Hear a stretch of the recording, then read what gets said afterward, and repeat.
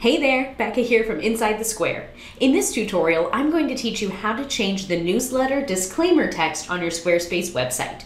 We're going to change the actual text itself and then use some custom CSS to update the style of it for that disclaimer text as well as any active links you have inside there.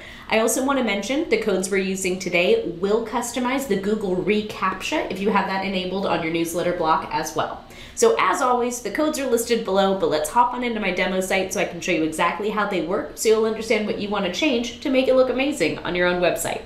So here we are in my demo site. I'm using version 7.1, but these codes will work for older versions of Squarespace too. If you hop into edit mode, I just want to show you how to change the actual text really quickly. I have a newsletter block here. I'm just going to double click on that to open up the newsletter menu.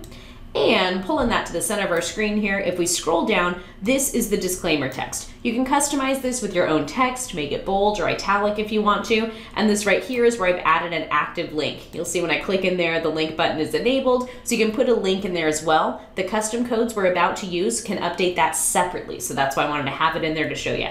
So I'll click out of here, and let's hop on over to the design panel to customize this disclaimer text with a little bit of code.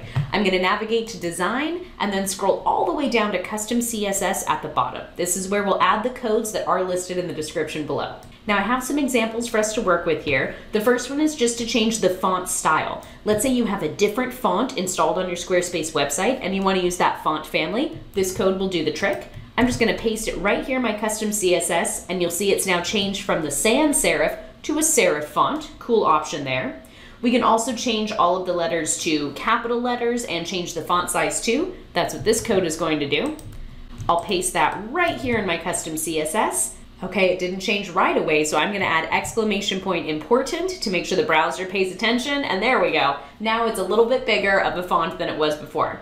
So if we scroll down, we can add a background color and remove the underline from that active link. This was a fun one here. So I'm going to press Control-C on my keyboard, just copying that code, and I'll paste it right here into our custom CSS. And now you'll see the underline is gone and the background is a bright yellow. So we can change up this color using any hex color code or web save color name. Let's make this link a solid black background color and make the font a solid white, so it's super easy to see that that active link is different than the rest of the text. So before you work with these codes, I do want to mention something that you might have noticed. The only difference between these first two codes and this last one is this letter A.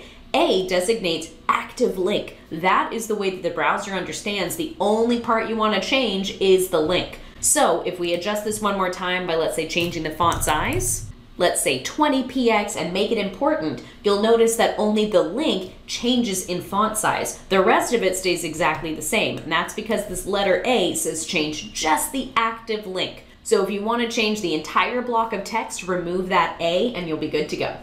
Alrighty, that's it for this tutorial. As always, the codes are listed below, and I just want to mention one last time, the Google reCAPTCHA, if you have that enabled on your website, the disclaimer that goes with that can also be edited using these codes. So again, they're listed below. Play around with the font family, text transform, font size, colors, all kinds of fun stuff. Thank you so much for watching this video. I hope you learned something awesome, and most importantly, have fun with your Squarespace website. Bye for now. If you liked this tutorial, you'll love my CSS cheat sheet. I put all of my pro tips and custom codes specifically for Squarespace into one PDF, and you can download a copy right now at insidethesquare.co/CSS.